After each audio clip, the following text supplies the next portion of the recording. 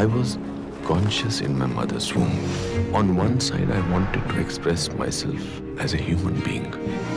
Yet, on the other side, I didn't, because I felt I was spirit. Yogananda happens to be what I would call a spiritual prodigy.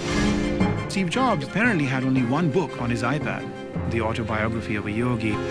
The LA Times called him the first superstar guru of the 20th century. Through this body, many shall receive the spiritual enlightenment of India. God is taking me away to America.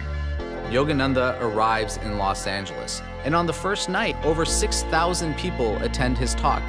Yogananda came and brought us a truth, a universal truth that no one can escape. Here is a small brown mystic from a nation that very few Americans had ever been to, and he is here delivering his message with such force that he's making converts by the thousands. He was put on a government watch list and kept under surveillance. There was literally a war against yoga being waged in the media. I am going through the severest trial of my life. Yoga has become something that you do with your body, but it's really about the mind. Yogananda said that there was a secret link between the body and the spirit.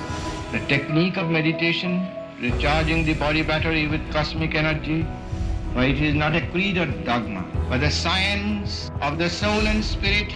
If I hadn't read that, I'd just be, some horrible person. While he was writing the autobiography, we set off the first atomic bomb.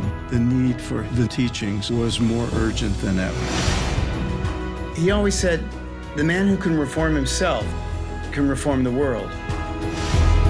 The physical world is not the highest reality. There's something beyond that we can partake of.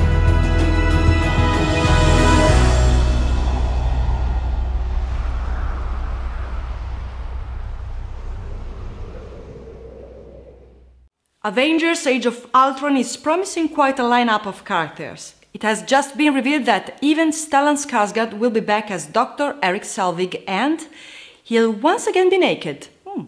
Dr. Selvig is a character created for the Marvel Cinematic Universe and first debuted in 2011's Thor.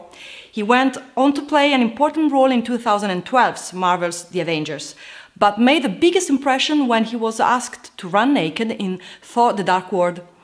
It sounds like the actor will once again be stripping down to nothing. Well, wow. That's all for today. I'm Valerie. See you soon with more hot movie news. Bye.